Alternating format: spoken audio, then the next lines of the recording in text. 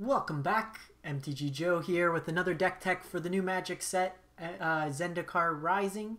It'll come out on Arena on September 17th. I will be participating, as always, in the early streamer event on the 16th, next Wednesday. From there, we'll be playing against a bunch of other awesome content creators. Best of one format, so these deck lists right now are best of one. They're intended to be a starting point, stuff I want to test out throughout the format. If you do have any suggestions for this deck or any deck you'd like to see or any cool decks that you've built yourself that you'd like to potentially have played during the early streamer event, do drop a comment on the YouTube video below. I'll be on Twitch all day Wednesday from about 1 p.m. Eastern straight through to the evening, probably around 9-10 p.m. Playing a bunch of Zendikar on Wednesday the 16th. So jumping into this one, this is a Azorius mill deck. So blue-white mill. Mill is referring to when you force your opponent to have cards from the top of their library go into their graveyard. Blue-white, it's basically a blue deck with a splash of white for board wipes. So jumping into it. So we have a couple creatures that stimulate the mill condition. We have Ruin Crab, which is a functional reprint of a original Zendikar Crab. Landfall. So Landfall is a new returning ability. Whenever a land enters the battlefield under your control, each opponent mills 3 cards. So what we're trying to do here is basically just playing through your land drops, you're going to mill out your opponent. We have Merfolk Secret Keeper. For 1 mana, you can mill your opponent 4, and then it becomes a 0/4 creature. And then Overwhelmed Apprentice, 1 mana, 1/2, that mills 2, and you get to scry 2. These creatures also serve a good purpose of slowing down your opponent. They're pretty good bodies, an 0/3, an 0/4, even a 1/2 against early aggro, just to stop your opponent from dealing damage to you. You're not going to have to kill your opponent through traditional combat, so we want to take them out that way. The card that I'm most excited about, Maddening Cacophony. Probably saying that. So 2 mana, it mills your opponent 8. But if you pay its kicker cost, so the kicker is an additional cost in addition to the 2 mana. So in this case, it's got a kicker of 4. So for total for 6 mana, instead you mill your opponent half of their library, whatever's left in there. So early game mills 8, you draw it late, you mill 10, 20, 25, 30, depending. Hopefully you're not playing a Yorion deck. So now moving on. We have a couple of support cards, and kind of I'll explain through that. You have Teferi's Tutelage. This is another way to mill your opponent. Kind of a reoccurring mill plan. So 3 mana enchantment. When it enters the battlefield, you loot. So draw a card, discard a card. Then whenever you draw a card, target opponent mills 2 cards. So we have a bunch of our removal effects that do draw us cards, and kind of our hate pieces. Really, this deck's to annoy your opponent is basically how I tried to build it. So one of the cards is Confounding Conundrum, a 2 mana enchantment that when it enters the battlefield, you draw a card, so it triggers Teferi's Tutelage. And then it's an interesting way to hate on opponents' lands. In one way, like with Uro, any of the kind of extra ways to put lands into play, Landfall is very popular in this set, so it's a way to punish those decks trying to put extra lands into play.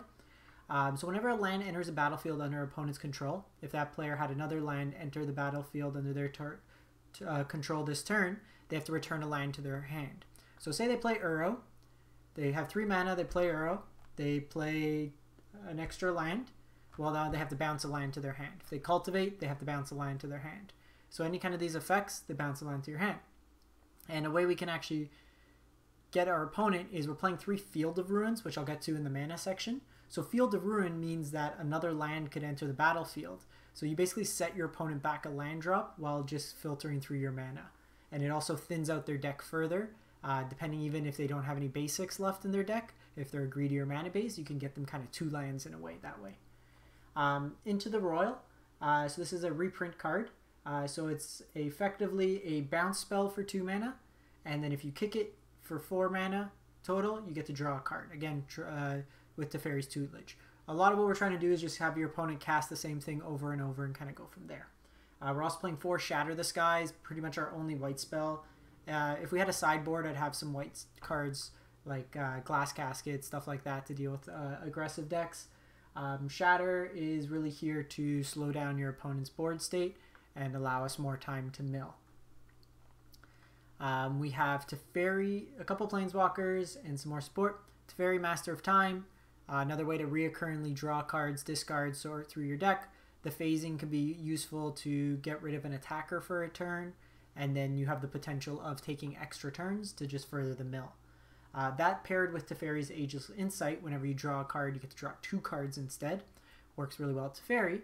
And as Magic Aids, a YouTuber, pointed out, there's actually a really, really cool interaction between Teferi's Ageless Insight and the new Jace Mirror Mage Planeswalker. So Jace, first off, has amazing art. One of my favorite arts in a long time.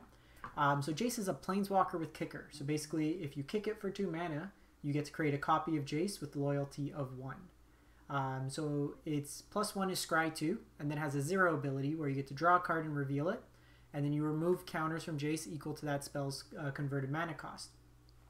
How it works with Teferi's Ageless Insight is, because there's a period, basically, in Jace's effect, those are 2 separate actions. So you draw a card and reveal it, but Teferi's Ageless Insight is an instead, so it's a replacement effect. So you would just draw 2 cards off Teferi's Ageless Insight. So Jace basically becomes 0, draw 2 cards, don't lose any loyalty, which is really, really powerful. Finally, we have one of the flip lands. Apologies for the lower quality on this one. Some of the uncommons don't have super high resolution images right now.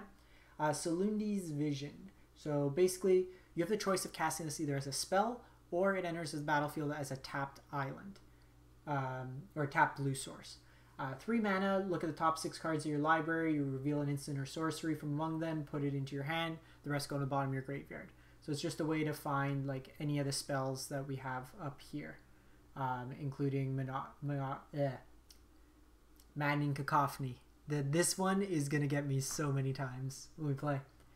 And then finally, the lands. So 8 islands, 3 Field of Ruins, like I mentioned, with the Confounding Conundrum.